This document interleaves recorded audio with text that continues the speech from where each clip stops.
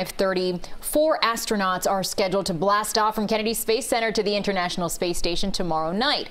The joint SpaceX-NASA mission called Crew 1 will mark the start of regular crew rotation flights to the ISS using American-made commercial spacecraft. CBS 4's Mark Strassman is there. Commander Michael Hopkins and his crew arrived in Florida by charter jet.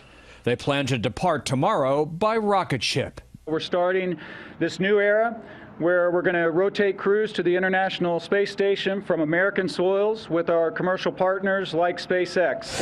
Liftoff of the Falcon 9 and Crew Dragon. Go NASA, go SpaceX. Their mission follows this summer's successful demonstration flight of Crew Dragon, SpaceX's new ship.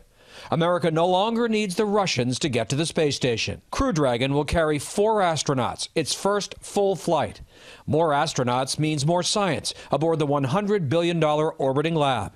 Astronauts Hopkins, Shannon Walker, and Soichi Noguchi of Japan are all spaceflight veterans. Pilot Victor Glover is the rookie. Every single bit of the mission. It'll be the first time I've been able to do that thing in space. Do not latch and the IMV is closed. Glover is 44. The former Navy pilot is the father of 4 girls. In the lab's 20-year history, he'll become the first black astronaut to stay for a long-duration mission. Does that mean something to you? I will once I get there.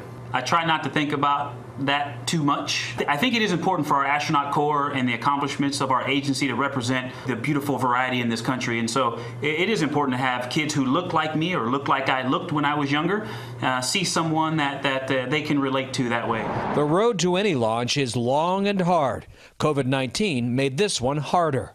That's why the crew named their spaceship Resilience. We felt like if the name of our vehicle could give a little hope, a little inspiration, put a smile on people's face, then that is definitely what we wanted to do, and we felt like Resilience was the name that did that.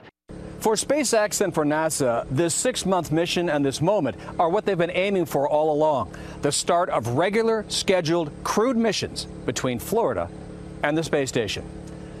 Mark Strassman, CBS News at the Kennedy Space Center.